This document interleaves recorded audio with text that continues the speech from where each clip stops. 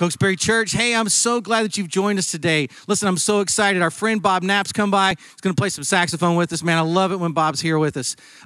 Today we've got Mark Beebe. He's bringing a powerful message today. So just kind of clear stuff out of the way, have a seat, and just focus. We've got some music. You can sing along. We love that. We'll have a little prayer time today, and it's just going to be awesome to spend this time with you. So let's get started.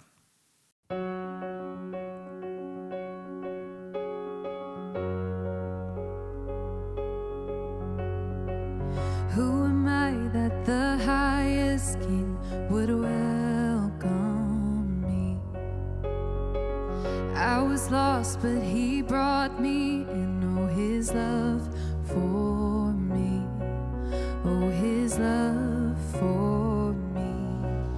Who the sun sets free, oh, is free indeed. I'm the child of God. Yes, I am. Free at last, he has ransomed me. His grace runs deep. While I was a slave to sin, Jesus died for me. Yes, he died for me.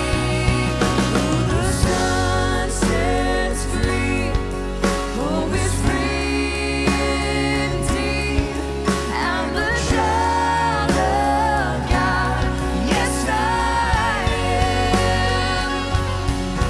In my Father's house, there's a place for me. I'm the child of God. Yes, I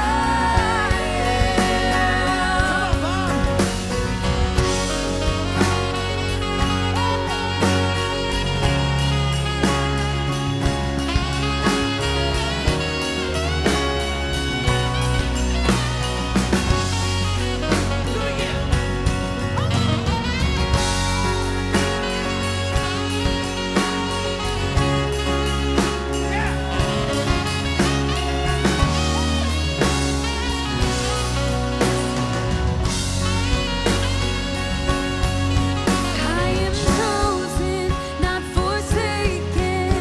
I am who you say I am. You are for me, not against me.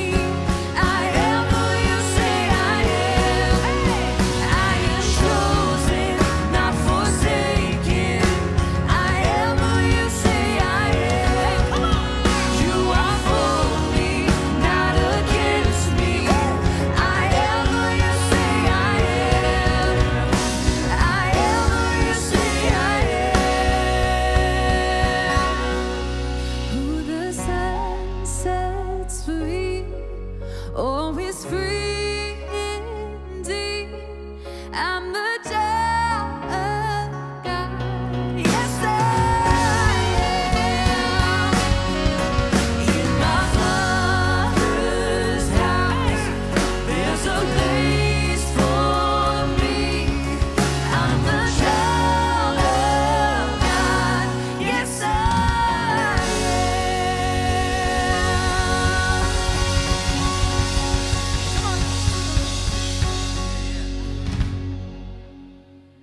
When darkness tries to roll over my bones, when sorrow comes to steal the joy I own,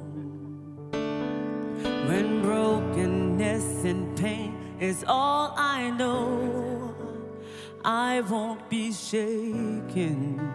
I won't be shaken. Well, my fear doesn't stand a chance when I stand in your love. My fear doesn't stand a chance when I stand in your love. My fear doesn't stand a chance when I stand in your love.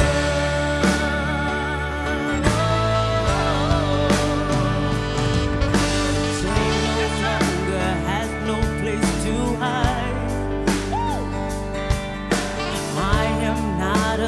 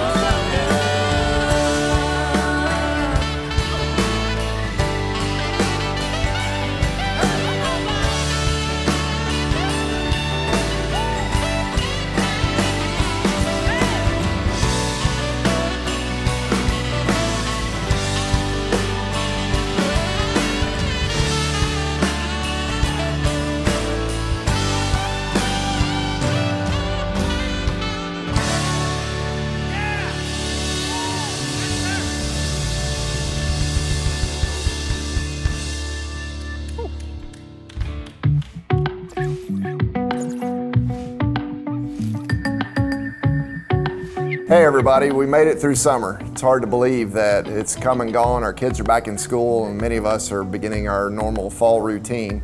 I want to tell you about something very exciting that's going on at our church. We're finally going to be able to gather for corporate worship beginning in the month of September. And we're going to do that in our parking lot every Sunday morning at 9 a.m. I know that's a weird time, but we want to beat the heat. We want to give us a chance to be able to gather together. We're going to do it right here outside of Fig Tree. We cannot wait to see you guys. We've even opened up our parking lot, so there'll be plenty of places for you to spread out. I'm asking you to bring a lawn chair, bring your mask, bring your best friend, bring your entire family. It's going to be a great month of celebration. That first Sunday, which is Labor Day weekend, we're going to share communion together. It's a great time to take your next step. So if you need to be baptized or you want to join Cokesbury Church and you'd like to do that publicly with other people, just reach out to Jill Stuckey if you're ready to do that, and she'll make sure that we get all the information we need. In the meantime, online worship's going to still be happening every single weekend, Sunday mornings at 10 and 11:15, so you can always plug in that way as well. Finally, I want to say thanks to you guys for the way that you've continued to support our church. You can continue to give online. Every single cent that you guys give is a way for us to be able to bless our community and maintain the ministry here at Cokesbury Church. So I cannot thank you enough for your continued support. Hope you guys have a great experience this weekend.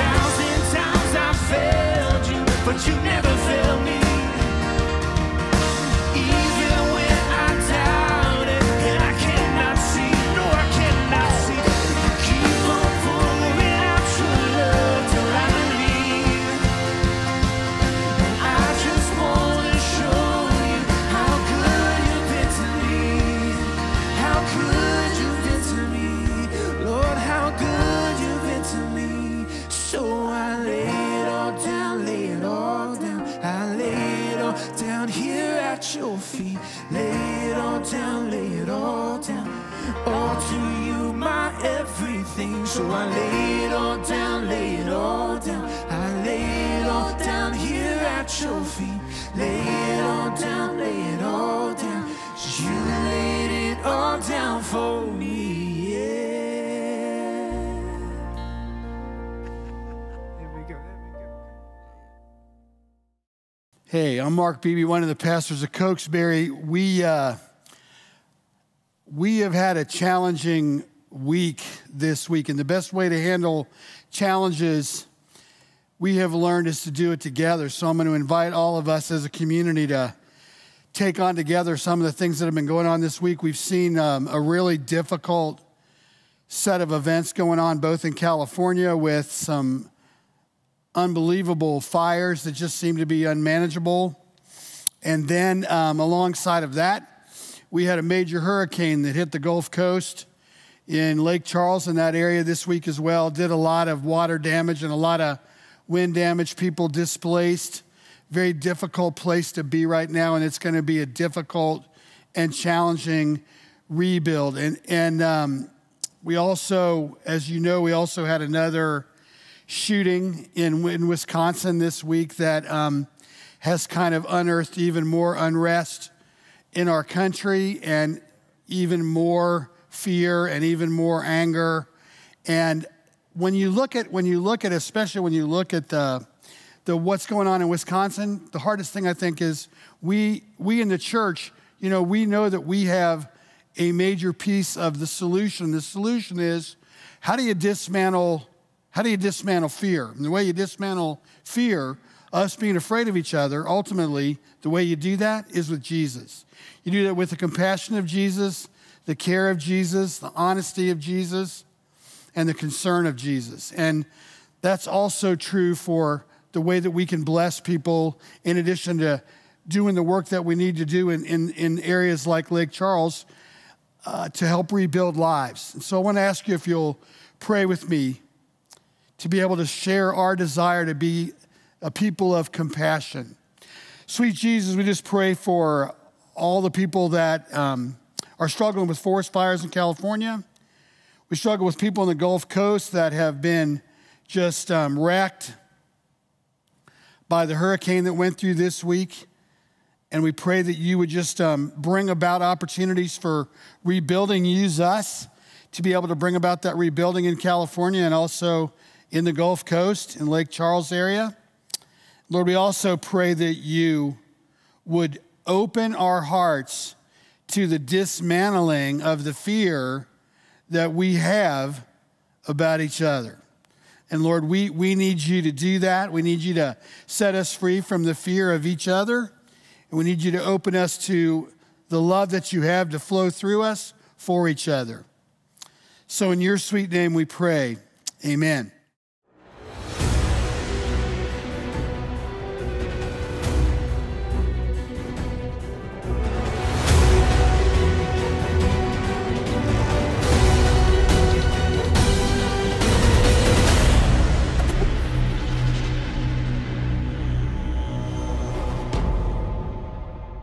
We have been in the middle of a series that we are calling The Chase, and kind of one of the themes of this whole series, one of the major touch points of this whole series, I think has to do with what in our lives are we really chasing that we hope is going to bring us into a place of completion, bring us to a place of peace, and bring us to a place, I think the word that I would use is a place of satisfaction. What are we going to try to run after in our lives that's going to bring us satisfaction? That's what we're going to try to finish up with today. So let's pray together. Sweet Jesus, thank you for this time. We pray your Holy Spirit into this talk and into the lives of people that are listening to this, that you would free us from ourselves and free us to be able to have you move on our hearts. In your sweet name we pray. Amen. So the secret is what this segment, this part of this series is all about. We're going to be talking about the secret. Paul says in the 4th chapter of Philippians, we've been working with Philippians, as you know if you've been watching any of this, Paul says that he has a secret. And in Philippians 4, he's going to begin to share that secret with us. And this is kind of how it starts. He says, how I praise the Lord that you are concerned about me again. People are writing to Paul. They're asking Paul how he's doing. They're worried about his well-being. They're worried about how he is generally. They're worried about him being discouraged. They're worried about a lot of that. I know you've always been concerned for me, but you've never had the chance, you didn't have the chance to help me. And then he goes on, not that I was ever in need, for I have learned how to be content with whatever I have. I know how to live on almost nothing, and I know how to live with everything.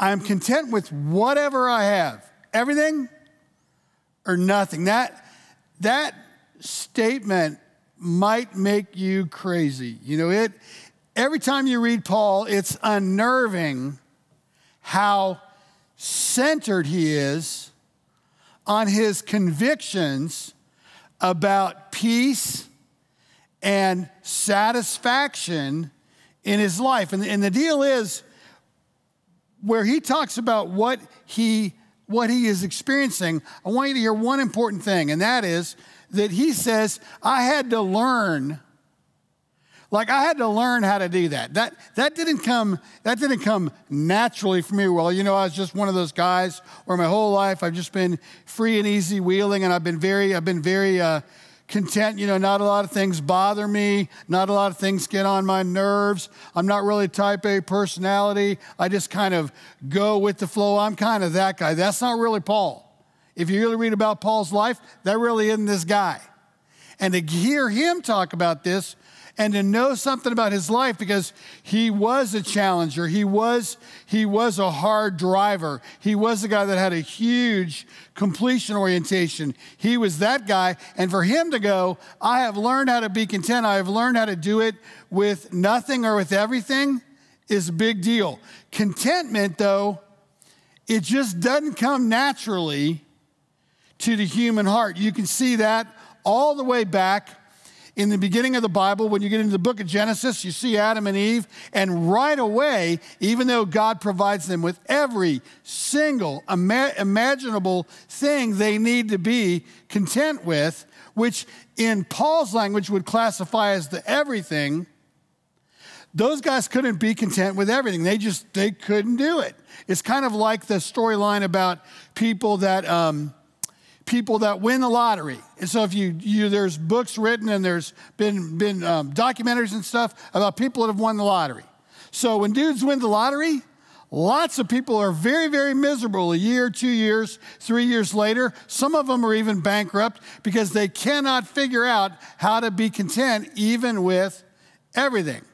Part of what I think that's about is a heart feeling, a heartbreak, a heartburn that involves us feeling inferior. And we feel inferior because we're struggling with who we are and we're struggling with who we belong to.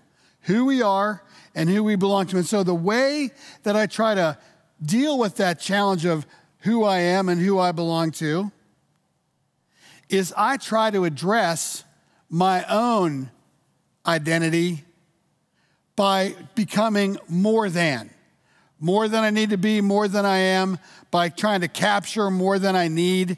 I try to deal with my inferiority by trying to get to that place of going, you know what, I really will be happy. I really will be all right. I really will be satisfied when I have everything. And Paul's going, yeah, but like that isn't the secret. That isn't the secret. He goes, the secret, he goes on, he goes, I've learned the secret of living in every situation. Everything, nothing. Whether it is with a full stomach or empty, with plenty or little. And here's the secret. For I can do everything through Christ who gives me strength. I can do everything through Christ who gives me strength. Meaning, Paul is saying to you, he's saying to me, hey, the way I understand my own satisfaction now in my life, The way I understand freedom and satisfaction now in my life is I understand it through this Jesus who gives me strength. How has Paul changed his identity? Well, I mean, Paul, back to his storyline, Paul was absolutely a performance-oriented guy. He was really, really intelligent. He was really, really fearless. He was really, really focused on what he did. He was basically a professional mercenary and was really good. You know, an assassin was really good at his job, was really good at organizing people, was really good at organizing efforts, was really good at organizing campaigns, all of that. And he was definitely a performance guy. And what God does is God arrests his performance value set. He's going along one day and God arrests his value set. He physically arrests Paul, meaning he takes him off of his horse and he puts him in a place of blindness and he gives him a different way to see. All that's happening very rapidly. But what God is principally doing is arresting his performance orientation. He's arresting Paul's value set, because Paul's value set goes, I am of value based on what I accomplish, what I succeed at, what I excel at, what I gain, what I possess, who I possess, and whether or not I find myself in everything that I do in the top dog position. That will be Paul's value set. Paul also at a lesser level, Paul also values his convictions. And it isn't like Paul was an aimless guy before Jesus got a hold of him. Paul had all kinds of aim, all kinds of direction, all kinds of intensity. The difference is all of that, which has to do with Paul satisfying Paul in the end, and Paul's values satisfying Paul in the end. And it's sort of being like that, like a circle, like a top almost, to where Jesus goes, I'm going to arrest that in you, Paul, and I'm going to begin to completely dismantle your value set or your value system, and I'm going to also dismantle your identity. We're going to begin with like us talking to each other about who really do you think you are? How do you know yourself? What do you consider to be success? What do you consider to be failure? What do you consider to be plenty? What do you consider to be not enough? What do you consider in your life to be a crisis? What do you consider in your life to be something that's easy to deal with? And also, Paul, how long are you going to walk around this earth in your own steps, with your own agenda, with your own direction, with your own desires, and with your own sense of purpose and plan? How long are you going to do that? Because so far, what I see in you, Paul, is I see you being a guy who's really dissatisfied. And I see you as a guy who's anything but full to the brim with life, because you keep needing to do more and more and more and more. Does that sound anything like any of us?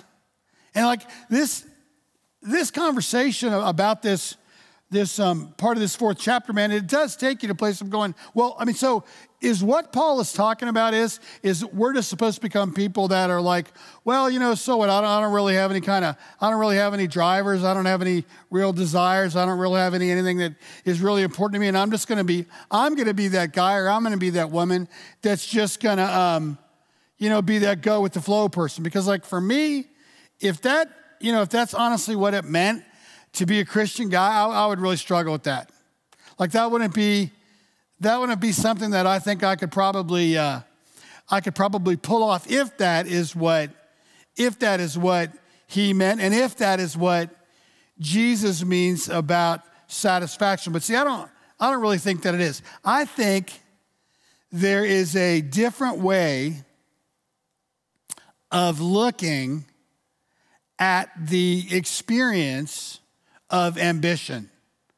You know, I think that ambition is and can be healthy, the question's going to be, whose ambition is it, and what is the ambition going toward? And so I want to read you a couple of quotes. So, a soul that is capable of God, which would be all of us have the capacity, in our souls to be able to receive Jesus. We were all made to be in a fellowship with God. We were always made to be in a fellowship with Jesus. That also is in us. And so every soul is capable of God. A soul that is capable of God can be filled, now get this, with nothing else but God. See, now that's what Paul knows. Paul knows that his satisfaction, that I can be satisfied with everything or nothing, with an empty stomach or a full stomach. Paul knows that he has been filled and satisfied with God. And so that ambition is for Paul to have more of that filling of God. That quote, by the way, is from a guy, Jeremiah Burroughs. I'm going to use him again. It goes, here's another quote. Ironically, in many ways, the greatest mystery of contentment is to achieve contentment, we must be full of discontent. In other words, like as a Christian, it really is healthy to go, what else, God? What else is it that you want to show me? What else is it that you want to teach me? What else is it that you want to turn me on to? Because God, you know what? I don't do well when I'm a party of one and I'm listening to my own thoughts, my own ideas, my own convictions, and like Paul, and my own timelines and my own limitations. I don't do well. And so like when I am discontented about running the show myself, now I'm in a good place to be able to be lifted up and to be able to be led and to be able to be taught and to have you show me what focus in my life is really all about. So the being full of discontentment is really about I am being full of the desire to know that God always has more to show me. Like, have you ever met somebody? I mean, I've been with several people like this in my life, and they all fascinate me. You would think if somebody had been, I have met people that were Christians in their life. They were Christians 80 years. Like they can talk about their relationship with Jesus that spanned over 80 years. And those people, those Christians, have just as much of a hunger to learn more about the personality and nature and love and activity and purpose and direction of God in their life, and the loving relationship they have with Jesus in their life, how they would live that out in other new, different ways, how they would serve Jesus in other new and different ways. They have as much of a desire, as much of a discontentment about going, I think I'll hold right here. I think I've learned this for 80 some years. They don't do that at all. Their discontentment pushes them to their last breath to like want to know even more about the heart of God, the heart of Jesus, the purpose of God, the kingdom of God, the work of Jesus, what redemption looks like, what reconciling looks like, what forgiving looks like, what resurrection looks like in the actual everyday life. What do all those things actually look like? I know people that still have as much desire to know all of that after having been Christians 80 plus years as probably the day they became a Christian. Like, how exciting of a life is that to wake up every day and go, you know what? No matter what else I do today, got to drop off the kids, got to go to the grocery, got to go to work, got to come back from work, got to do this, got to do that. No matter what else I got to do today, you know one thing I really got to do? You know one thing I'm going to do? Is I'm going to find 10 minutes, 20 minutes. I'm going to find 20 minutes, and I'm going to do everything I can do to learn more about the heart of God, more about the heart of Jesus, more about the way that God is putting this kingdom together, more about what God wants for me in more ways that God can use me. The contented Christian is the one who knows Jesus, but has a relentless, love that word, a relentless pursuit to know him more. The guy's name is William Barclay. He wrote a book about holy discontentment and what it's all about. As Burroughs says, he goes on, as Burroughs says, the same guy we heard before, as Burroughs says, the contented Christian is the most contented person in the world, and yet the most unsatisfied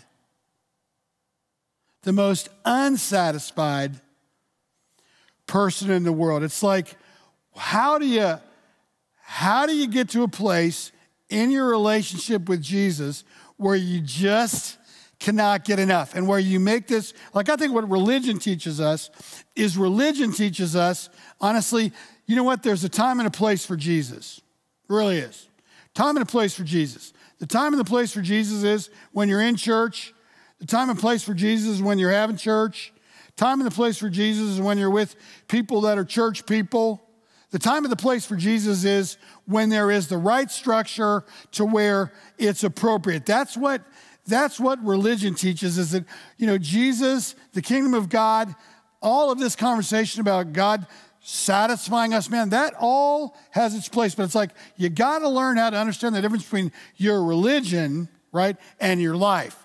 Man, that isn't going to get us, any of us, anywhere. There's got to be an infusion of Jesus into the way we know ourselves, into the way we choose to make decisions about our lives, into what we value, into our understanding of who we belong to, what I was talking about earlier, our identity. Who do we belong to? Like, do you get up every day and do you know that no matter what else happens on that day, you started that day belonging to God because of the shed blood of Jesus for you, and you're ending that day knowing who you are, because at the end of that day, you are a child of God, a son of God, a daughter of God, because of the shed blood of Jesus that was poured out over you in order to create your relationship full and free with God. You, at the end of that day, regardless of what happened, you belong to God. Like, some of the things that are 100% worth pursuing in our, if you want to call it this, our holy discontentment, or some of these, like grace is one of them. Man, it wouldn't be possible for you to go, I've spent all the time I need to spend in my life trying to understand grace. If you have never, grace for all of us as human beings, look at, it's befuddling. It is befuddling to understand that when God loves us, He does not give us what we deserve because He loves us. And in fact, He gives us everything we don't deserve because He loves us. And that when God looks at you and when God looks at me, He first sees the face of His Son Jesus, and then He sees you. And that's how much He loves you. And that's how much He wants to be with you. And that's how much He wants to be in a relationship with you. If grace is really difficult and confusing for you, join the club. I mean, we're like earners. We understand earning. We understand earning people's love. We understand earning people's affection. We understand earning people's attention. We understand all of that. We understand it very well. But man, we are very much confused by the sheer beauty of grace. Read like the Ragamuffin Gospel. You know, read that book. Read books that really read the Experiencing the Cross. Henry Blackaby, read that guy. Read people that only want to talk about grace all the time. Read a book in the Bible and only read it to see where are the grace places in that book. Write down every day, 3 times during the course of that day where you either saw or experienced the glory and the beauty of grace. So grace is one big place where we ought to have all kinds of a desire to grow and receive and learn. Because the more we understand about grace, the healthier we're going to be emotionally, the healthier we're going to be spiritually, the closer we're going to be with God, the more we're going to be in love with Jesus, the closer and the healthier we're really going to be mentally and physically as well. All those, our whole life. Strengthening. I strengthened my relationship with Jesus when I learned to trust him with more of me. I strengthened my relationship with Jesus when I learned to trust him with more of me. You know, the stuff that's in the back closet, the stuff that's out in the garage, the stuff that you have well hidden. I learned to strengthen my relationship with Jesus when I learned to haul out in front of him the stuff that I've kept hidden. And I'm not afraid. Or even if I am afraid, I pull it out anyway. And I sit down and I take it from behind my back and I show it to him. I give it to him. I give him my worst stuff and my hardest stuff and my secret stuff almost like it's an offering. Because what do I know? I know that the stuff that I've kept hidden, my secret stuff, is the exact same stuff that the enemy is currently using today to keep me from that strong, open, free, loving relationship that Jesus wants to have with me. That stuff, that secret stuff, is getting in the way. And the way I strengthen my relationship with Jesus is I bring my secret stuff to him almost as an offering. And I say, you know, listen, man, I've been dealing with this for 15 years. I've been afraid of this for 20 years. I've been afraid of this over here forever. I can't remember the last time I wasn't afraid, and I'm bringing it here to you. I'm bringing it here to you. And you show me, I trust you to show me what needs to happen with all of that. You know, change happens when we decide that the way things aren't good enough, that the way things are making us miserable, that the way things are keeping us bound, the way things are, it's keeping us in shackles, the way things is keeping us in a place of being not creative, not free, not healthy, I think one of the biggest ones is when we're in shackles, we're not available. We're actually not available to God. We're not available to ourselves. We're not available to each other. So we're in a very lonely place. So change. What can change in my life that's going to give me even more of an opportunity to be free and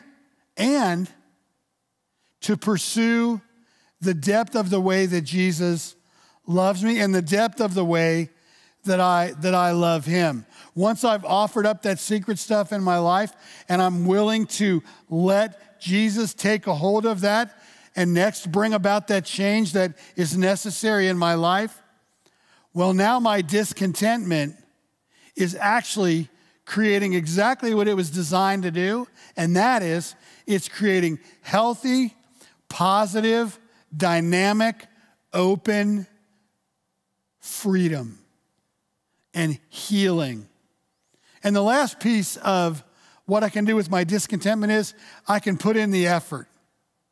I can put in the effort. If I don't like the way something is working for me, if I'm a student, and for most, for almost everybody, look at reality is if you're actually smart enough to get into a college, you're actually smart enough to go through college. And you're actually smart enough to do okay in college. Maybe you're not going to be an A student, but you're smart enough to do okay in college. You know what it takes? It takes effort. Like most people get blown away their freshman year because, why? Well, because, in high school, I really never had to, I really didn't have to study much. Well, now when you get to college, everybody's as good as you were. And now it's going to take effort. Anything that matters to us in our lives is going to take effort. It actually takes effort to be able to open myself to the truth of grace in my life and to deal with this confusing thing that we call grace. It takes effort to go, I'm going to unlearn the parts of me that I've decided by myself, living for myself, living as my own God in a lot of cases. I've decided that I am going to put in the effort to dismantle all the idols, all the icons, and the values set in my life that I've been using all this time, which maybe I'm now realizing isn't any good for me. It takes me to a question. What parts of your life, right now today, what parts of your life are those secret places? What parts of your life have you decided is very much yours? They're still very much yours. What parts are those? There's a big word that is used. It's called consecration, and it's called taking something and making it holy, taking something and making it sacred. Have you ever thought about the fact that God can consecrate the big secret stuff in your life and actually make it holy? Once you give it to him, he sets you free from it. There is a resurrection from that thing in your life that has held you captive so long. You're resurrected from that. You have a new life, and now the very thing that was causing you so much damage is now the thing that God is consecrating and using, in fact, to set you free. Man, that's pretty unbelievable. That's what resurrection looks like in real time. Here's another question. How much space do you have in your life right now for Jesus? How much space do you have in your life right now for Jesus? If I'm right and a discontentment is necessary for us to kind of get off the dime and really invest ourselves in our relationship with Jesus and our relationship with God, how much space do you have in your life for Jesus right now? Is there going to be, I think the next question is kind of like, look at, what's it going to take for you to have space for Jesus? What's it going to take? For a lot of us, it's probably going to take a yard sale. You know, like I think I've only done one yard sale in my entire life, and it would be okay with me, frankly, if like I never did another one. Because my recollection of the yard sale is you got to schlep tables over to your house. You put up all this weird stuff. You try to sell weird stuff that you don't want. Your neighbors now are looking at your weird stuff because they're a little curious. So they're cruising around looking at your weird stuff. And they're like, I wonder why they have that weird stuff. I wonder why does he have that? Why do they have that? Why does he have that thing? Well, who would have that? That thing's just completely, it's just really ugly. Like he's talking probably about one of my famous pieces of artwork from the 4th grade that why my mother did this, I have no idea. But like my mom kept my 3rd and 4th grade artwork. It's a shambles, man. And so like you put that out there or stuff like that in your yard sale, and people, they go over it. They kind of look it over. They hold it. They touch it. They feel it. All the weird stuff but you know what? In order to move on, in order to have more room, in order to have more space, you got to have a yard sale. You got to bring all the stuff out and put it on the tables. I mean, the thing is though, at the yard sale, when you get to the end of it, you get a little desperate because you're like, I don't want to put that stuff back in my house. I don't want to put that stuff back, back where it was. I don't want to do that. I don't want to put it back in the box and all that and put it back up in the attic or whatever. I don't want to do that. So what do? You start to either make it such a ridiculous price that people just take it, or you give it away. Well, like, for us and our secrets, in order for there to be a full measure of room of Jesus, man, it's going to take some kind of a yard sale. Not the kind of yard sale where a bunch of people show up and they go through your stuff and all that, like I was talking about, but a very different kind of a yard sale. And it's one where you put all your stuff out on the table. And then one person shows up to the yard sale. And the one person that shows up at the yard sale, well, that would be Jesus. And here he is walking around your stuff. And you know what? Like at the beginning, man, you're unbelievably uncomfortable. You really are. Because you're like, man, I really wish she would come back at a better time when I could put out my better stuff. That's your initial thought. But he just keeps walking around. And after a while, a funny thing happens. You become okay with him walking around your stuff. You become okay with him walking around in your life. You become okay with that. And pretty soon Jesus walks up to you and he says, listen, can I have all of this? Can I have like everything on these tables? I'll take it all. I'll take it all. And you know what? He says to you, no charge. Already paid for it. It was called the cross. And because of that cross, everything here I'm going to free you from, release you from, so that you and I can start this brand new deal together. You know, like, that's what it's like when you turn your life over to Jesus. And I don't know if you've ever done that. I don't know if you've ever thought about that. I don't know if you're still struggling with you. If you haven't turned your life over to Jesus, I know you're still struggling with you. That was me. What I want to know is, would you pray with me? Would you pray with me that maybe today could be the day for your yard sale? Let's pray. Sweet Jesus, I don't know what brought all of us here today, and I don't need to know. I know we all have a need for this discontentment to get to the place where Paul is of being satisfied. And I know that in order to get to that place of holy discontentment, we probably do gotta have one of those yard sales.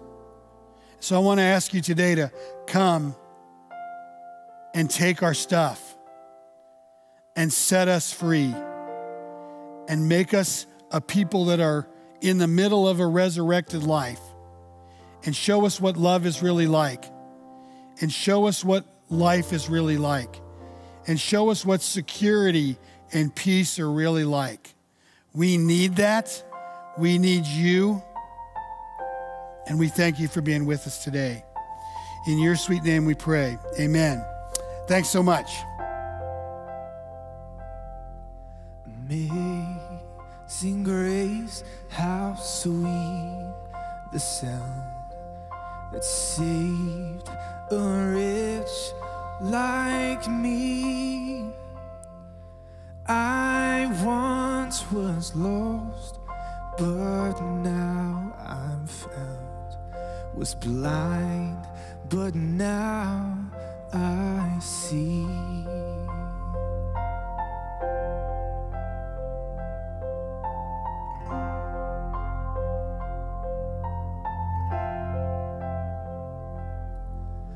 Was grace that taught my heart to fear, and grace my fears relieved. How precious did that grace appear the hour I first believed. My chains are gone, I've been set free. My God, my Savior has ransomed me. And like a flood,